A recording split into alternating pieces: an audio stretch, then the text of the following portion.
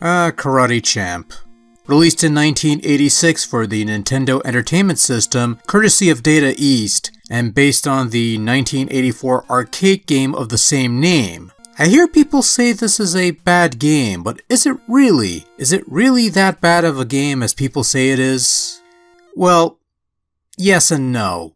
It's complicated. Karate Champ is a sparring game of sorts where you fight your opponent, a dude wearing a red gi, in multiple rounds of sparring. The goal is to land blows on your opponents to score points. You score 2 points to win a round, and you win 2 rounds to proceed to the next level and start this whole shebang all over again, and that's it. You just keep fighting this one dude until you eventually lose, as there's no endgame. You just keep fighting for everlasting wait, that's the other guy. The main sticking point with Karate Champ on NES, to a lot of people at least, were the controls, which packs in quite a bit of stuff.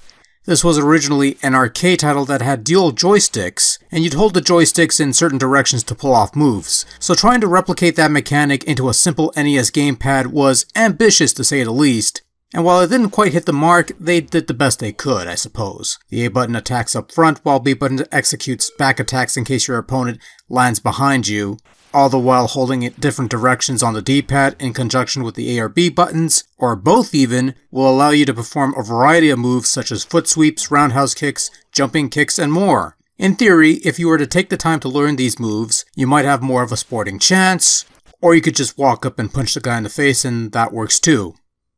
Yeah, the AI is somewhat inconsistent at times, because sometimes it'll walk right into your punch and give you a free win, and then other times it'll put up more of a fight, or even get a killing blow on you before you even do anything. This occurs no matter how far you are in the game, and it does get a bit boring after a while fighting the same guy over and over and over again despite the different settings. Executing moves shouldn't be a problem, but there tends to be a slight delay between input and execution that makes it somewhat less than ideal, and pulling off the wrong move could mean instant death for you. Maybe. Collision detection is also somewhat spotty at times, with blows clearly touching but not registering more often than not. It's part of the reason why when the bonus rounds with the flower pots happen, I usually just hop over them or just let them one-hit me rather than try to break them, since I don't trust the response time or collision detection to pull it off successfully. These two aspects are often the key killers of Karate Champ on the NES.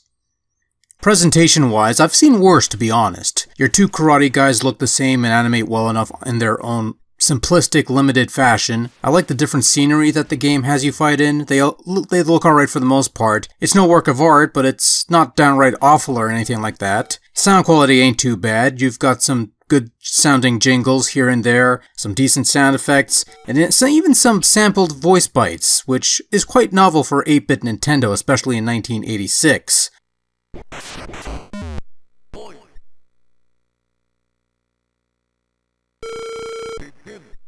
The voice bites are soft and quiet, but still decent quality for what it's worth. Karate Champ on the NES is definitely a mileage-varying game. I can appreciate the attempt in adapting a game that originally had 2 joysticks as its control scheme into something playable on the NES gamepad, and if you have the patience of a saint, you might get a hang of its controls after a while.